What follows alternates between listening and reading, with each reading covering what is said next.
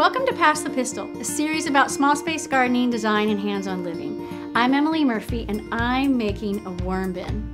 Now, it might not sound that exciting, but worms are a fabulous way to recycle your kitchen scraps and make soil for your garden. These are red wiggler worms. They're surface feeders, and they make compost quickly by eating through your kitchen scraps. The first thing to remember when making a worm bin is that they're living creatures. And like other living creatures, they need food, water, shelter, and air. So my worm bin has to have circulation and ventilation. I've added these drill holes here using a 1/4-inch drill bit. This is going to be the bottom of my bin. You can see that it's solid, it doesn't have any holes. And then the next level actually has holes in it. Worms can move through here, water can move through here, sort of like a cup and a saucer. To make the bedding, I'm going to be using shredded newspaper and leaves because, believe it or not, worms will end up eating the bedding besides the kitchen scraps. I'm going to start by filling it about 1/3 full. Worms live in a moist environment, so their bin needs to be moist as well.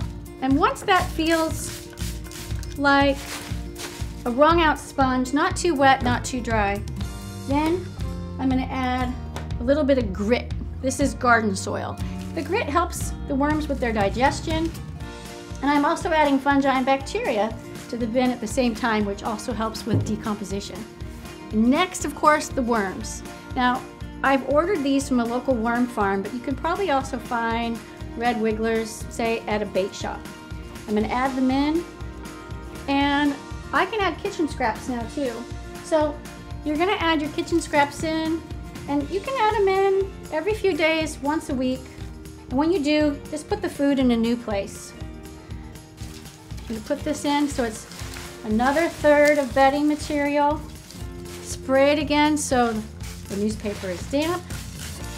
You're going to cover it over, and you're going to store it in a location that's not too cold and not too hot, about 50 to 75 degrees. And there you have it. You can add kitchen scraps and make soil for your garden.